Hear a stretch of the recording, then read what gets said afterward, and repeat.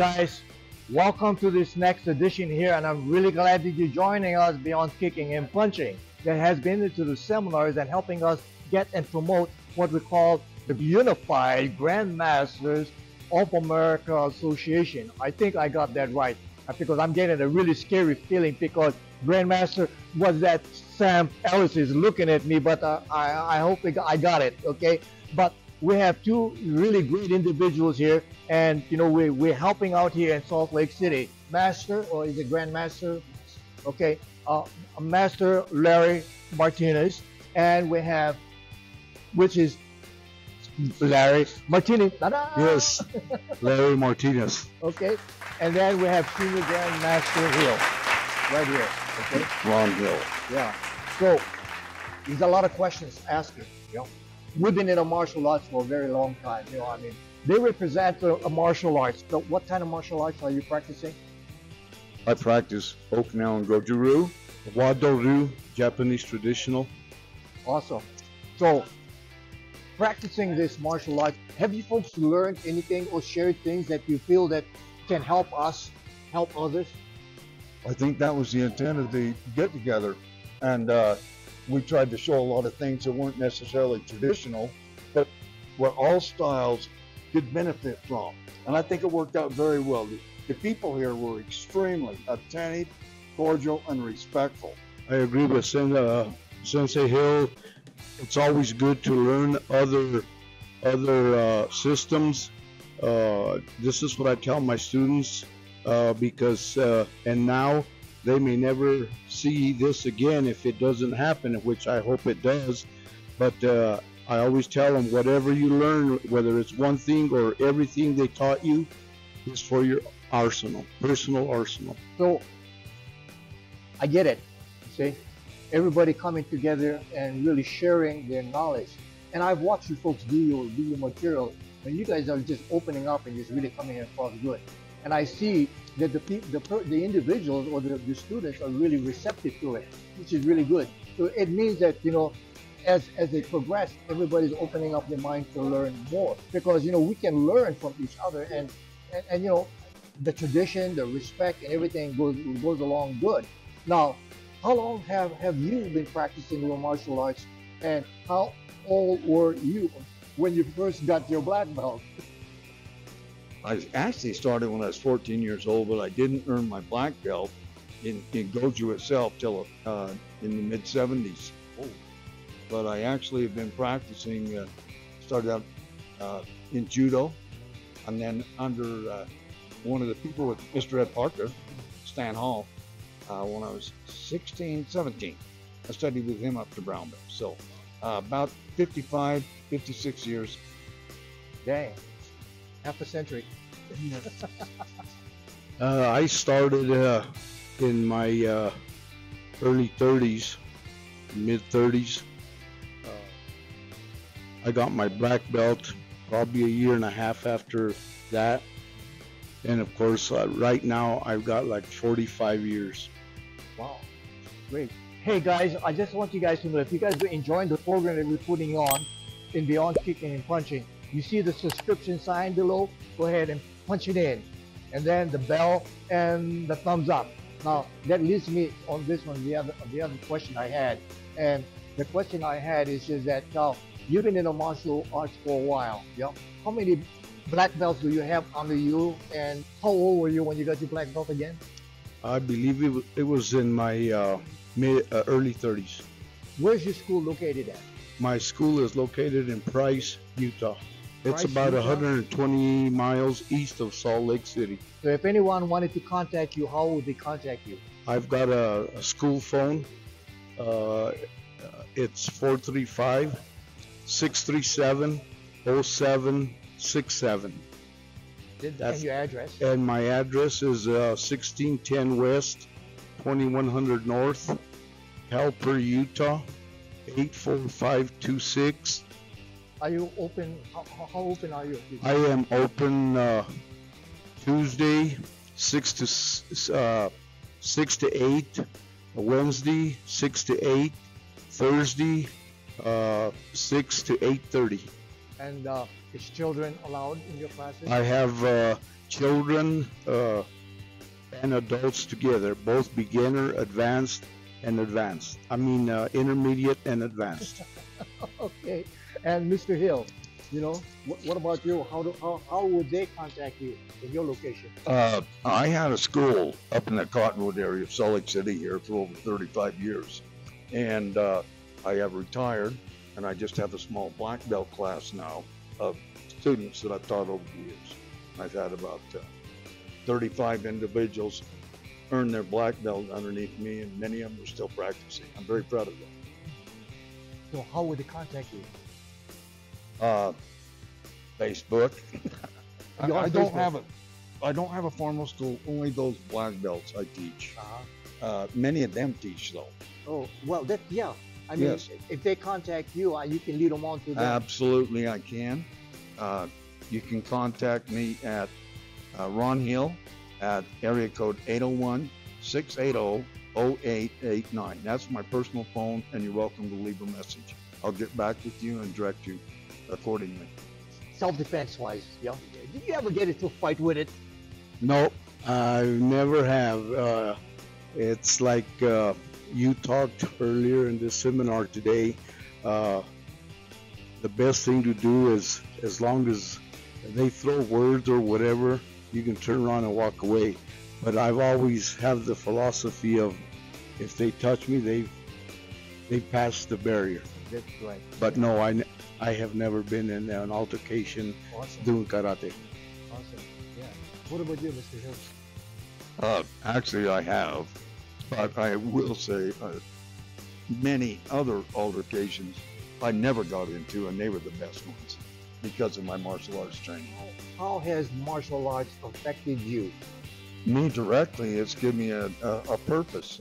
My whole family is involved. 3 of my daughters are black belts, and we do it as a family, and we enjoy that. But the friendships that I've made has extended my interest, and competition has been excellent. You always want to go against the best so you can work harder to come back. And every circumstance like that, I have made friends in the martial arts that I respect and trust, and I can't replace that. Wow. And what about you, Larry? How has it benefited you, Andy? Well, for one, it's the best medicine as far as physically. I've had a few work-related injuries, and then of course, doing karate. Because doing karate, I just give it everything I got, and I always have. And it's just been a good release of mental situations and stuff, and just enjoy teaching. My best was tournaments, fighting, and still at my age, we can still do it. I can still do it. Kata, same way. Have any of you written a book on your art? I have not. I haven't written a book to publish, but I have created a student book where it had all the history, lines of influence, katas, drills, things like that. So they'd always have that and add notes to it. But as far as a bio with myself, no.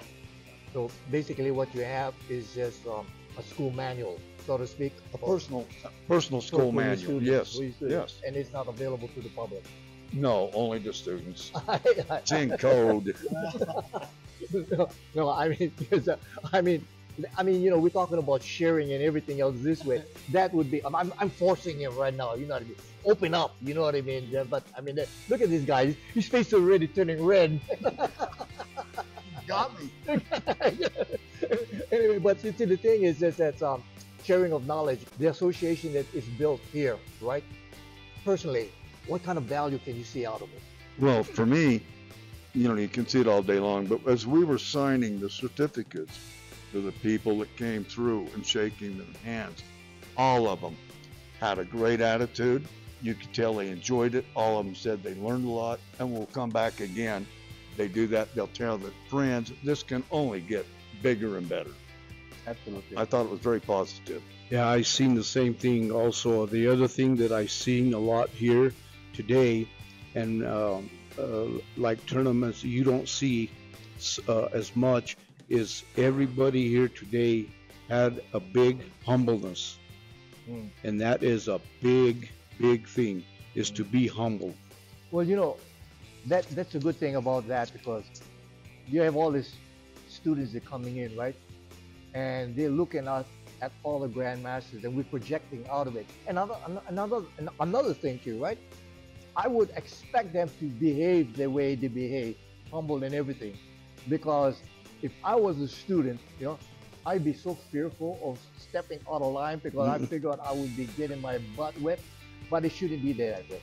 I think what had happened was that they showed love and respect because, you know, we can lead by fear or we can lead by love. And showing the love and the compassion that we've done here, they learned a lot. They're coming and learning a lot. And when they go home, love transfer over to more love. You know, like a smile a day travels a mile wide. You know, I'm really delighted to really have all of you here because what it happens is that, you know, we see a lot of black uniform and now we see the white uniform. I see, that's really fantastic. I mean, it's going to be really shocking when I see some pink uniform come in. You know what I mean? But the idea is just that already you can see the sharing of things this way. And one thing that we have, we may not agree on the political situation in the world, but one thing we do agree is the unity within the martial arts, because that's the only thing that is keeping us together as family. There's a bondage there. You see what I mean? In the Kaju Kembu system, we have, I don't know, how do you folks shake hands? Like that, right? Absolutely. Yeah, but you know the way that we do it in Kaju Kembu is when we shake hands, yeah, it means I respect you and everything, and the student put the hands under here like I receiving the knowledge, and you put your hand on the top. You say I'm giving my knowledge to friendship and I accept. You know, and I want people to realize that because when two hands are open like this one here, there's no hands behind the back. It's up front right over here. You see what I mean? So that's what I want is because, you know, I mean, if you understand this world, I mean, it can be really screwed up. I mean, and the things that's going on right now is lack of respect. Until we have all this chaos that's going on. I mean, we've got 2 years of this coronavirus, and what is funny is just that not enough respect. And ever since 2022, right, over 142 mass shootings in the United States. Why? Lack of respect on that one here. And maybe if people had more martial arts, they would respect for it. You see what I mean? So now it's just that the art of giving, and I really, really appreciate you folks, you know, coming out and helping us with this one here. And again, you know, what we're doing is, what event are we doing here? United Grandmasters Association of America. You got it. You got it right? Well, you know, it's been a real pleasure having you folks with us over here. And I just want to remind people, for more information over here, you can contact, well, let's do it today. The easiest way to contact is to go on kajukembo-ika.com. We have all kinds of information. The IKA is to share the knowledge because we're putting together a IKA Learning University so that if you folks want to share things on it, you can share things, and it goes virtual and teaching there. And we can offer you folks, maybe you want to teach a class. You can put a class virtually, and we do that to help people so that you can promote your expression of the martial arts. I mean, if you guys like to do that, we would be really welcome to have you there, because then again, people know, because see, what you don't want to do is, you don't want to keep it in your backyard and then the legacy goes around. What you want to do is just, your thing in life is to teach and learn. And if they can carry your legacy and they can say, who's your instructor? Hill was my instructor. Martinez was my instructor. At least your children, your martial arts children, is actually carrying on for you. I'd like to have you folks join us. I mean, if you folks want to, all you have to do is just go onto the kajukembo-ika.com and say just register, and it will send all the information to you, because we put a calendar for all the activities that are happening. And that's the only idea, that to say, okay, we can have activities that are happening. And I think Sam is going to be having it again next year, right? And I hope that, you know, we can have more people come inside and really support that.